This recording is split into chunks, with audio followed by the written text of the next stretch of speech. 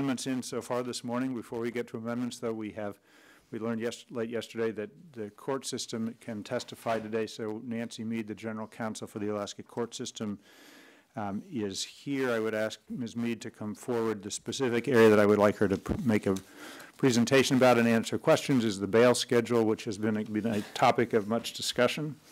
And so I thought it would be important to hear from the court system on the bail schedule, particularly as it is not part of the legislature's actions on justice reform.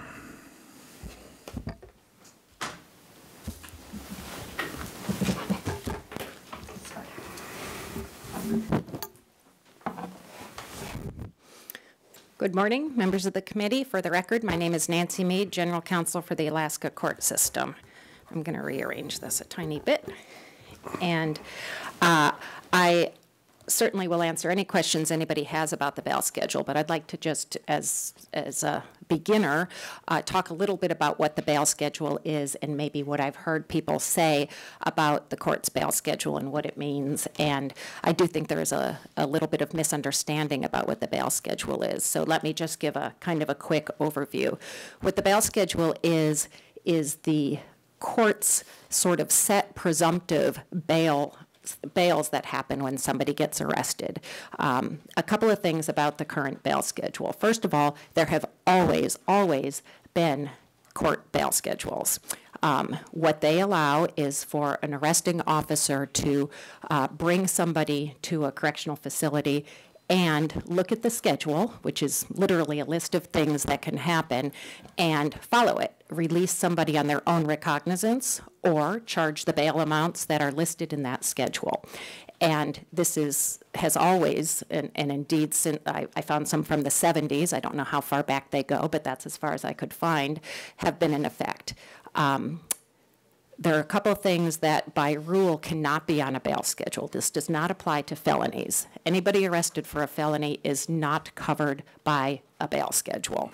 It just can't happen. So if somebody has a vehicle theft, been charged with a C felony and is brought to jail, if you hear somebody say because of the bail schedule that person was released, it cannot happen. That is not the case. It doesn't apply to felonies. It doesn't apply to any crimes of domestic violence or violating a condition of release that was set in a crime of domestic violence. Those people, by statute, have to be held until they see a judge the next day at arraignments.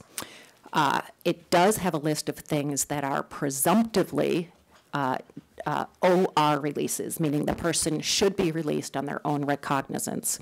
The bail schedule also includes, in several places, provisions that say if an arresting officer or correctional officer believes that the amounts set in the bail schedule, whether it's a dollar amount or whether it's the OR release, are inappropriate in any particular situation, that officer, law enforcement or correctional officer, can call an on-call judge. The court system has on-call judges on duty 24/7 for that very purpose. They also do other things. I would just want to note that Representative Eastman and Representative Ledoux have joined us. Continue, please. Okay. Thank you. So to continue about the bail schedule. So those are a couple of things that I think may be a bit of misperceptions. No felonies, no DV. You can always call for a different bail in a particular situation. So what happened with the current bail schedule is right around when SB 91 was being debated in spring of 2016, more information had come forward, social science and research that had come out of the Criminal Justice Commission showing that there were issues, what people perceived to be problems, with the pretrial release of certain defendants. And what some of the research and data had shown is that Alaska's pretrial population had grown 81% over the last 10 years. So that was a piece of data that was pulled from Alaska's own files by others related to the Criminal Justice Commission research and analysis that they were doing. In response to this, the legislature in SB 91 enacted the piece that isn't in effect yet, but that will go into effect in January, and that is all the reforms to the pretrial decision-making, including, as you've heard about, the new pretrial services division within the Department of Corrections, and a very completely revised bail statute. That is the statute that the judges use to look at and determine whether somebody should be released, how, in what conditions, and what kind of bonds and bail should be set. Those changes go into effect in January. They were made, the legislative clear intent on the record is because it was deemed that there were too many people in jail pretrial. I've heard different numbers, but I can't remember if it's 27% or 40% of our prison population is made up of pretrial individuals. That is, individuals who have not yet been found guilty or pled guilty.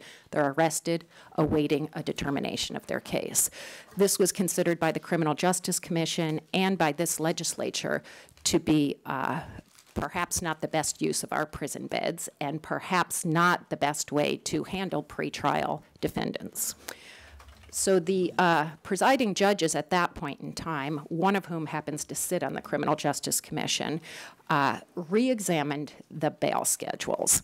And what had happened prior to March of 2016 is each individual presiding judge had their own bail schedule for their district, reflecting community norms and other differences around the state. And in fact, there were many bail schedules, one for Palmer, one Kodiak, one 2nd District, one 1st District, one Anchorage, and they had slightly varying provisions in them.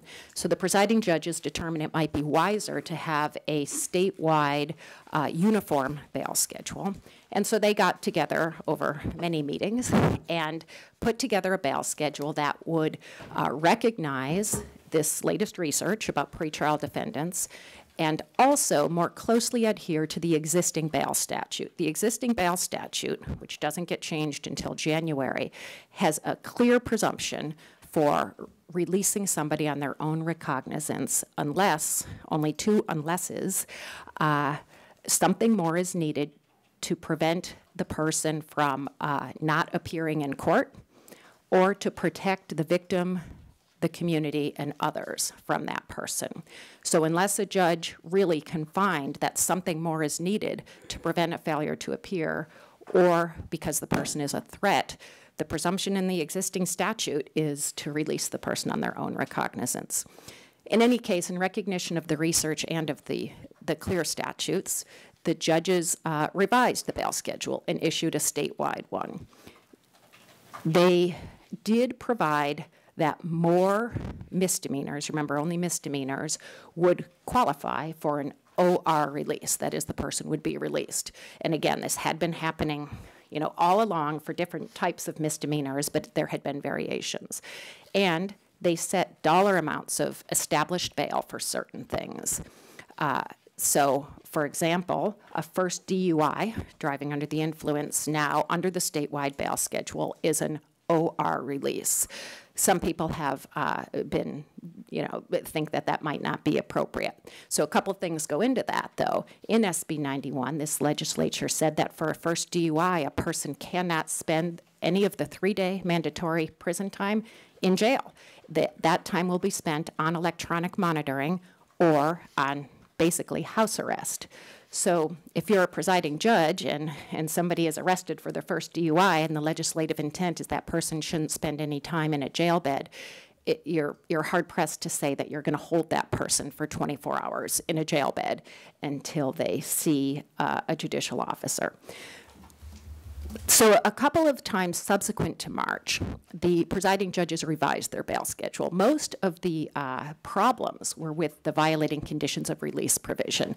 As you know, SB 91 made that misdemeanor into a violation, but made it an arrestable violation. And there was confusion about what you do when somebody is arrested for that, taken to a correctional facility, and yet the law says they can't spend any time in jail because violations don't include jail time. So there was a little bit of back and forth. The presiding judges tried to revise that a few times. One of the revisions they made, by the way, was in response to feedback from law enforcement who were dissatisfied with the fact that a misdemeanor assault was was an OR release under the initial drafts of the bail schedule. In response, the judges got together and revised the bail schedule. Currently, a misdemeanor assault is not an OR release, and again, that was really in response to that feedback from law enforcement that they felt that that was inappropriate. So now, if somebody gets arrested for that, there's a dollar amount that they have to post. So that, again, was just sort of a responsive change that they made. The presiding judges would look at any recommendations that come into them. The one recommendation that I've heard sort of dissatisfaction among some people, is an issue with the fact that law enforcement isn't clear or would like to retain in custody those who are drunk or maybe have a drug problem at that moment. So when law enforcement arrests somebody, say for a low-level misdemeanor, trespassing, something like that, and brings them in, if the person is intoxicated, there is some dissatisfaction that the bail schedule doesn't say that that person should be held. So there are a couple of responses to that. First, as I've mentioned, in any particular case, if law enforcement isn't happy with the release called for under the bail schedule, they can call a judge. And when they call a judge at 2 o'clock in the morning and say, you know, I know it says OR, but this person is either a threat or has a problem or something, the judge would, in all likelihood, hold the person or impose a bail amount. So that is always an option. And whether law enforcement does that or not is, you know, up to them, but they can, and they really should, and the bail schedule, you know, calls on them to do that. Secondly, the presiding judges really did not agree that there is a basis for holding somebody in jail until they're sober. There was a great discussion about that, but they couldn't reach agreement that it was in keeping with the law to hold somebody in jail until they're sober. They didn't see a legal basis for doing that because it's not against the law to be drunk, and they don't have that in the bail schedule, and I know that that is a point of contention for some people. So with that, I would be happy to answer any questions anyone might have. Representative Millett. Thank you. Thank you, Ms. Mead, for being here. I appreciate all the work that you've done and all the support you've given our office over the years working on criminal justice reform. To the sober law, as we're calling it. So did some research last night, and there's been some pretty significant cases where I understand the want of the public safety people to be able to hold someone. We had the death in Fairbanks of the woman who got released on her own recognizance, was intoxicated, and went out and died. I pulled up, just did a quick search on the internet. A guy was charged with 2 DWIs on the same day in Eagle River. While you say it's something that they can do and they can call a judge to do, my question is, this was standard operating procedure up until, I think, 1.5 years ago.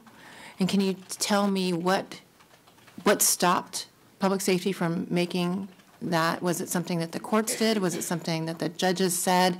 Because at this point, I'd like to codify it. I'd like that tool to be in their toolbox, especially when it comes to rural Alaska and some of the issues that we're having out there with alcohol abuse. So Representative Millett, yesterday I'd said we were going to keep questions to a minute. You're at a minute, and I think you asked a question, so I'll let Ms. Mead answer your question. Through the chair, Representative Millett, if I understand, you're saying why did the judges remove from a bail schedule the idea that the correctional facility can hold somebody until they're at a certain sobriety level? And a couple of things about that. That was not the case statewide. In the 1st Judicial District, they never had a provision saying that you hold somebody until a certain drug alcohol amount. It had been in Anchorage, and that is what some people were used to, namely the APD and troopers who work in Anchorage. So there had been a provision that somebody could be held. I think what happened is the 4 presiding judges, when they got together, did not agree whether that was appropriate or not. At a time when the legislature was saying, let's be careful about who we're keeping in hard beds. For the presiding judges to have a provision basically making DOC the detox center because there wasn't a different place to put the people did not seem justified by the law. And at least to some of the presiding judges, there was disagreement. And so I mean, the legislature could say in a law that if the court has a bail schedule, it must provide that people shall be held until their BAC is at a certain level. You can do that. The presiding judges didn't, as a group, reach agreement that that was a valid thing to do under the existing law. Follow up? Representative Millett. So my concern is public safety. I mean, is it safe to release someone that's over the legal limit of alcohol to go out and possibly harm someone else? And that's where I struggle, because I think it is a good policy. So would you oppose an amendment to 54 that added that provision back in statute? Through the chair, Representative Millett, that provision was never in statute. If you wanted to add something like that to SB54, the court system would be neutral about it. And with respect to public safety, again, if there is any perceived safety threat in any particular situation, they can call the judge, and the judge would impose a bail that would retain the person. A lot of first-time DUIs, for example, that person, kind of statistically does appear and is not a threat to the community. Your car isn't available to you. You can call your spouse to come and pick you up. So as a presumption, as a line saying that anyone with an alcohol amount above a certain level shouldn't be released, I mean, that is your policy call, but there's two ways to look at that. One more question. It wouldn't affect the third party. I mean, this is just someone who is getting released on their own recognizant without a third party person. So that's still available to someone who's needs to be released and have a third party come pick them up, from what I understand. That's always available. This wouldn't change that. We just say someone who doesn't have a third party picking them up. Through the chair, Representative Millett, I'm not positive I understand, but I think it would depend on how the statute is worded. If you said that a person can be or must be detained in custody until their BAC is at 0.08 or below, then they would stay in jail, whether, my husband could come pick me up after I got my DUI or not. But you could put, or is released to a responsible, sober adult, and that would cover the situation where, okay, my BAC is too high, but if somebody responsible can pick me up, then it can be a release. It would depend on how the potential statute is worded, I think. Thank you. And Representative Millett, part of the confusion with your question is that there's both third-party custodians, which are court-approved to provide supervision, as distinct from a third party who, as Ms. Mead has described, a spouse or a friend who happens to be sober that's happy to take them home, that wouldn't be subject to review by the court as to whether that person meets some criteria for a court-approved third party. I think that was the reason that question created some confusion. Representative Ledoux. You just clarified what I was going to clarify. Okay. Any other questions for Ms. Mead? Representative Christ-Tompkins. Thank you.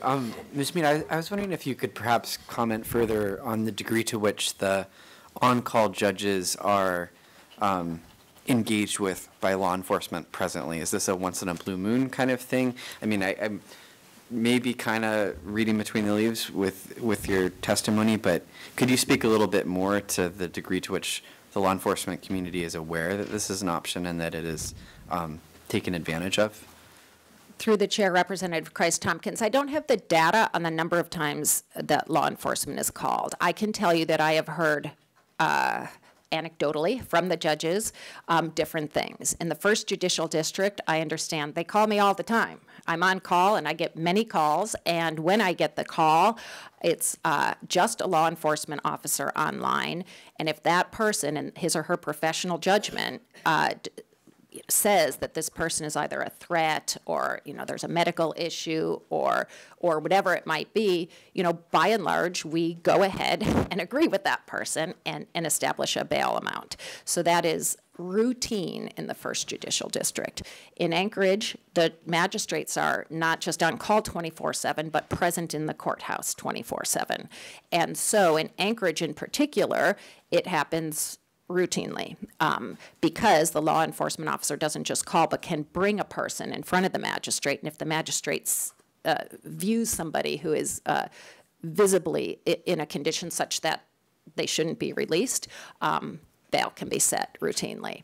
In other judicial districts, I'm not certain. I know in Fairbanks it's fairly routine.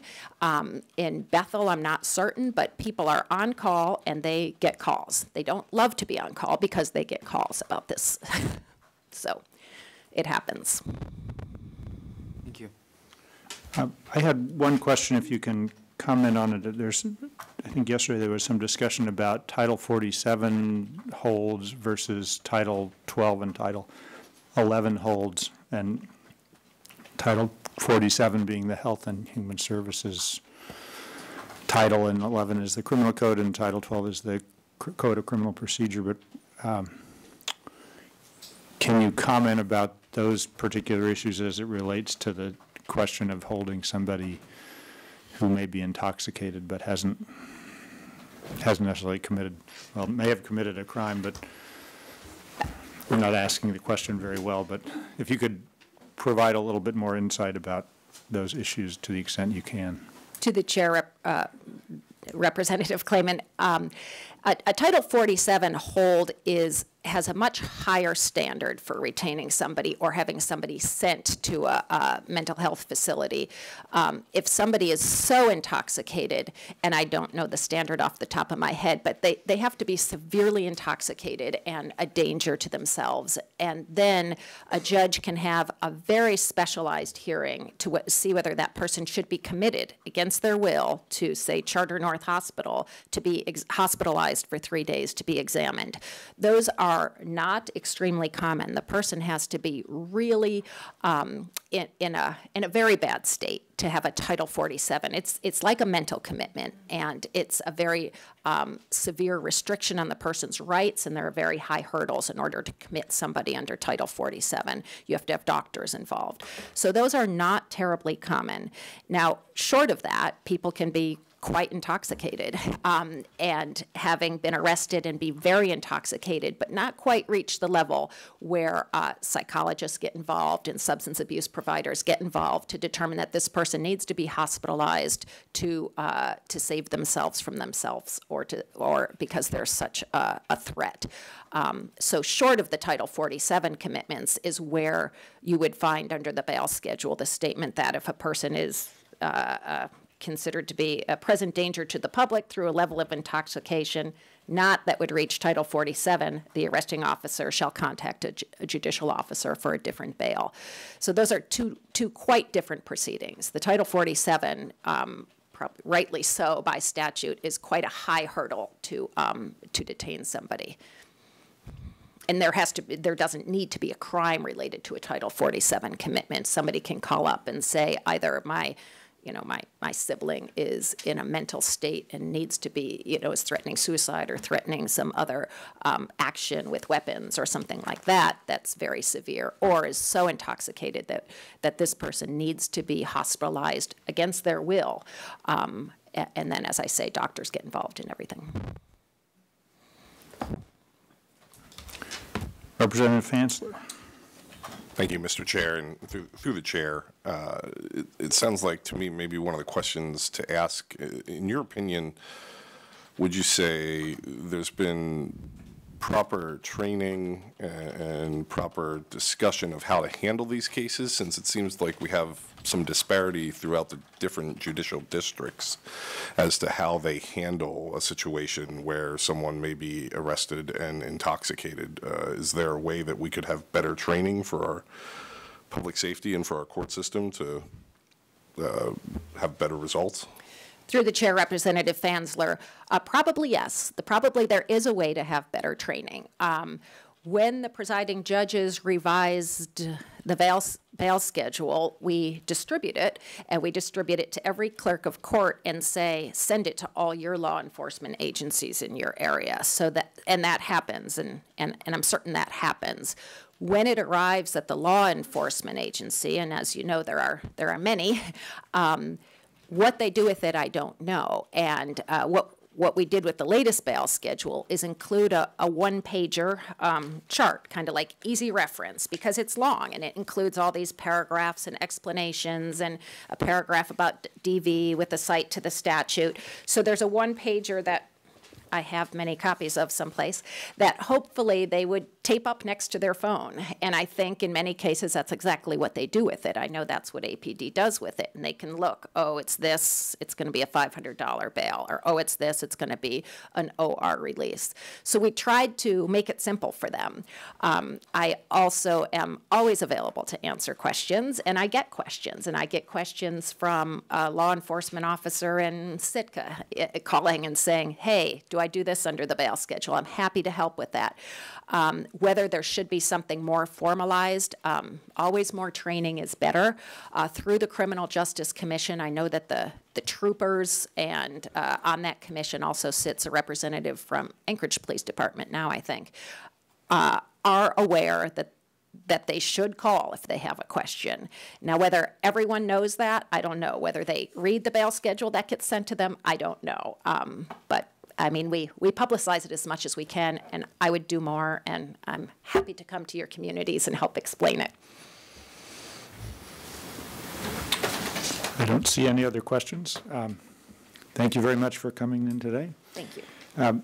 We have some amendments. We're going to take a short recess so I can see the status of that, and we'll be back, I would say, less than 5 minutes.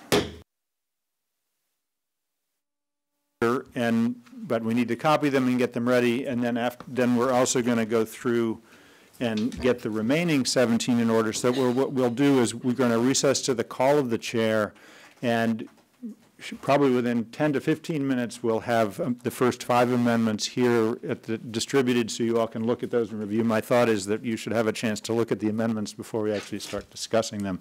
So we'll have